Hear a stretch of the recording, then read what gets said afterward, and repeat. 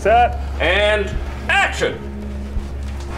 Right now, me and my crew, the other prisoners, and Rick and a few of his men are going to clear out a cell block. Just remember to go for the brain. We're getting prepared for war with the zombies. We're getting all sweaty right now. Yeah, we're about to have like a zombie a melee. You guys slowly come, and the battle is on. You guys will each pick someone to kill. This is my first time taking out zombies. It's a lot of fun. Some of it's kind of technical, but because the set looks so real and just the effects and everything that's got going on and just the makeup that these zombies have is just unbelievable. So it's really, as an actor, it's not even that difficult to get into it, into the world. This season we have a lot of inmates. Even though they are all in uniform, I try to make them not look uniform. So we have different aging on every single piece. I just did not want to go with the traditional orange. So much creepier if you don't see the zombie coming from the darkness. Man, it's too damn dark in here. Not a lot of lighting today for cinematographers. It's a lot about unlighting. It's scripted as absolutely black, and we'll make kind of a black that's not really black. Action! It's essentially lit by the flashlights carried by the characters. Ready, and action! Tiny, he comes with a hammer, he starts hitting me, really hitting me with the hammer on my head, my shoulder, my back. That actually hurt a lot. He was hitting me. I wanted him to hit me. I was like, hit me, bro. I wanted to sell it, you know what I mean? I want to look real. And then Rick comes from behind and just stabs me in my neck. So click it in his head. And then pull it out. And then do the click in the head. Yeah, so you don't want to do it when you're pulling out, because then the blade will... We have a cool machete through the back of the head coming out of the face. Rick does here, and you know, if you step through it slowly, you kind of see a cool little like eyeball popping out and a bunch of chunkage and gore.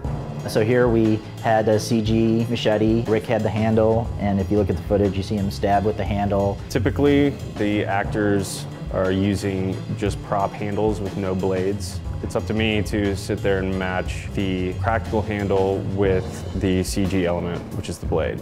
We then put the CG machete that we gore up and put into through the head, as well as add all the additional gore. The actual machete part is a photograph, whereas the blood is painted. I actually painted that to get a realistic blood texture.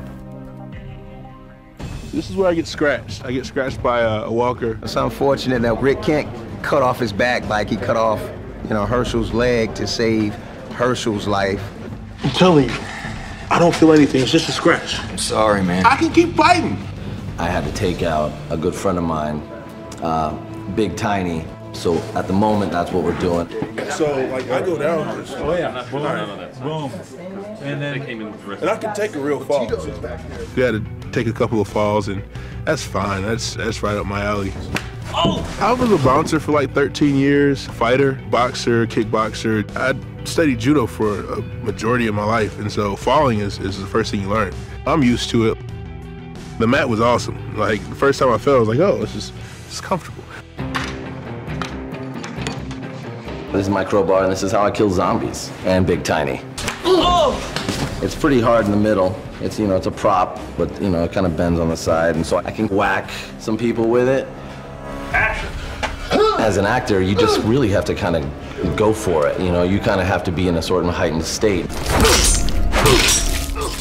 You don't see the crush on camera. What you do see is we have the aftermath of Big Tiny.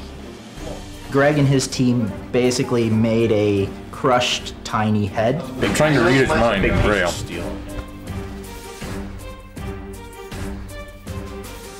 It's in the moment where Tomas kills Big Tiny that you realize, wow, this is not only a dangerous guy, but he's so brutal. And to communicate that, Billy really wanted to make sure that Tomas was wearing the blood of his victim. Sometimes the humans are even more terrifying, and that image is one of them. Big mark. And action! I said one more! Shit happens! We have a huge battle with a bunch of zombies, and there's a lot of weapons flying around. It's a major choreographed event. it's like, all right, it's on. You're gonna grab him, throw him. We have to take our time to really technically, beat by beat, you know, with the stunt coordinator, timing out everything and, you know, just making sure, you know, nobody gets hurt. This is a cool Daryl kill that we did, and it was Norman on the day asking if he could do this. And so I had Norman just kind of hold his hand like this. As if you see from the footage, there is no knife in his hand ever. So what we did was we put a digital knife in the whole time so that as he comes up, he'll stab the head of the zombie, let go, and the knife stays stuck in the head.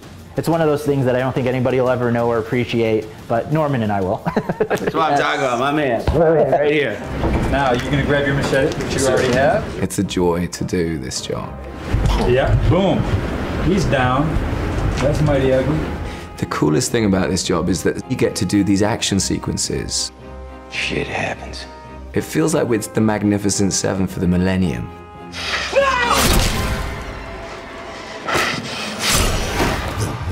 Dead. All new episodes Sunday nights at 9, only on AMC. For more exclusive video, go to amctv.com.